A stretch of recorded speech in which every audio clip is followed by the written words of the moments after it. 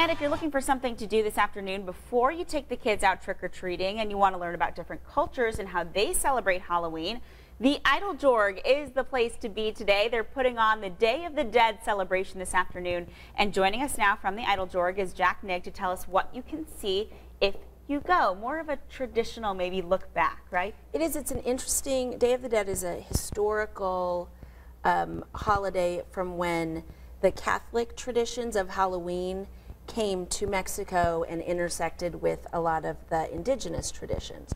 So it's a celebration of our dead.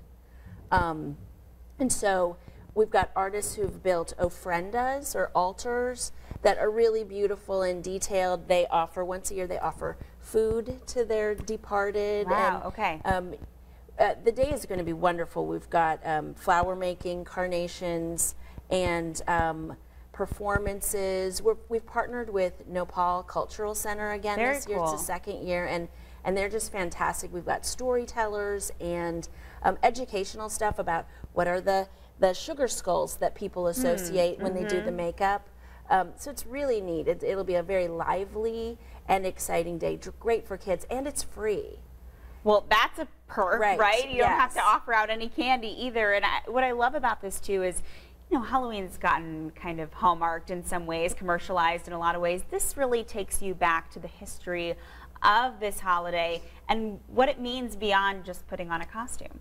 That's right. You know, it's very fun, and there's a lot of really great imagery, and people think about Halloween as, you know, dressing up as superheroes and dressing up as scary things or sexy things or whatever. But with Day of the Dead, you know, we've got these great skulls and sugar skulls and neat traditional clothing and dances. And then you can do the normal trick-or-treating later. You can still fit it all in. Yep, there's room for the whole day, yeah. Well, Jack, thank you so much for coming in today. We really appreciate it and showing us some of what you'll see, but really to see it for yourself, you got to go to the Eiteljorg. It starts when? 10. It starts at 10. So right after the show, you can head over there, and it's free? It's free, and it goes all day, and I think around 4 there's a parade. Very cool. All right, and then you can go out and trick-or-treat.